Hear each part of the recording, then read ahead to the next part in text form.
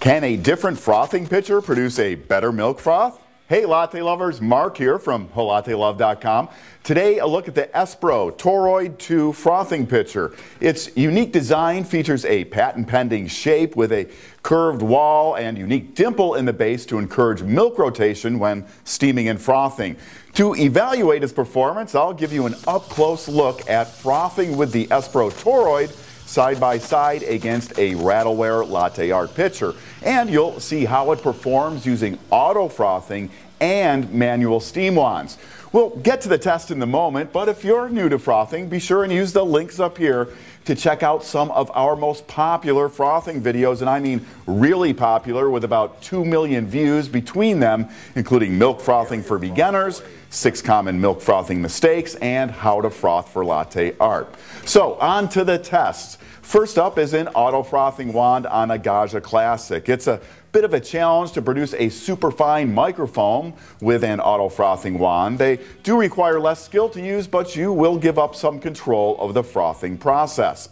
So what I hope to find out is if the toroid shape helps the milk roll more to create a finer microfoam with a sweeter and creamier mouthfeel in a finished latte. As we go through the test, I'll have some tips for getting better results from an auto-frothing wand.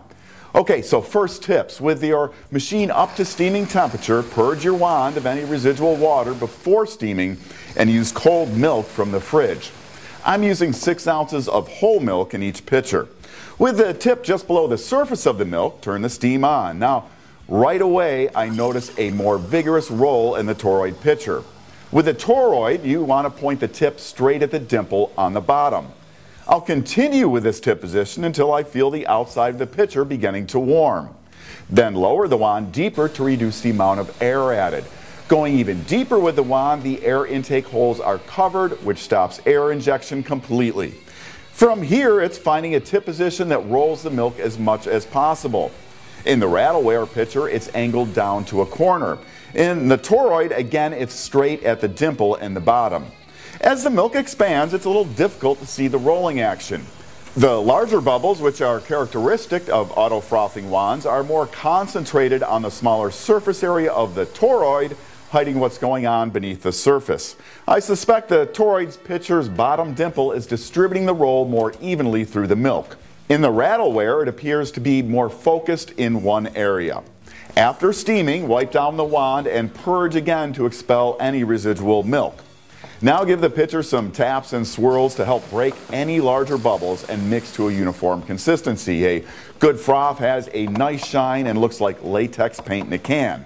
Now, both look fairly good, with the toroid just a hair shinier, which may indicate a slightly finer microfoam. Now, I won't be doing any latte art here, but as I pour, you can get an idea of the milk froth consistency. No glaring differences, and both froths do have a few slightly larger bubbles. So I tasted both lattes off camera and they were close. The Rattleware pitcher may be slightly milkier, and the latte poured from the toroid a hair creamier in mouthfeel and a little richer in flavor. Moving on to the manual steaming, I'm using a Profitec Pro 500 heat exchange machine. Same drill with purging the wand prior to steaming. Again, I'm using 6 ounces of milk in each pitcher. The Pro 500 has a lot more steam power than the Gaggia Classic. What I notice in the toroid pitcher is a more uniform roll. For tip position, it's the same as with the auto-frothing wands, and angled to the corner in the Rattleware and straight down at the dimple in the Espro Toroid pitcher.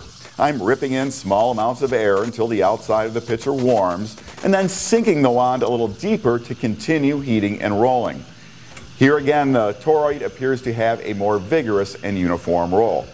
After completion, I'll wipe and purge the wand again and give some knocks and swirls. Compared to the auto-frothing wand, no large surface bubbles. Visually, the surface of the toroid pitcher looks just a little shinier. Moving on to pouring, the milk from the toroid seems to have a slightly finer quality. I'm, again, not pouring art, but the milk from the toroid looks as though it would be more capable of doing so. Tasting the drinks, once again, a slight difference with the edge to the toroid pitcher for mouthfeel. So in the end, only a slight difference, and I can't say it's really totally due to the frothing pitchers. Maybe my technique was just a little better using the Espro pitcher. Is the toroid pitcher worth the extra cost? Well, maybe. Subjectively, it produced a slightly creamier mouthfeel. On top of that, it's got an eye-catching look with an etched logo, stamped-in measuring lines, and a highly polished, glossy finish. The Espro Toroid 2 pitcher comes in 12 and 20-ounce sizes, and they're available now from holattelove.com. I'm Mark. Thanks for watching, and I hope you'll come back soon for more of the good stuff on everything coffee. Hey, why not subscribe now for easy free access to more videos on everything coffee, brought to you by holattelove.com.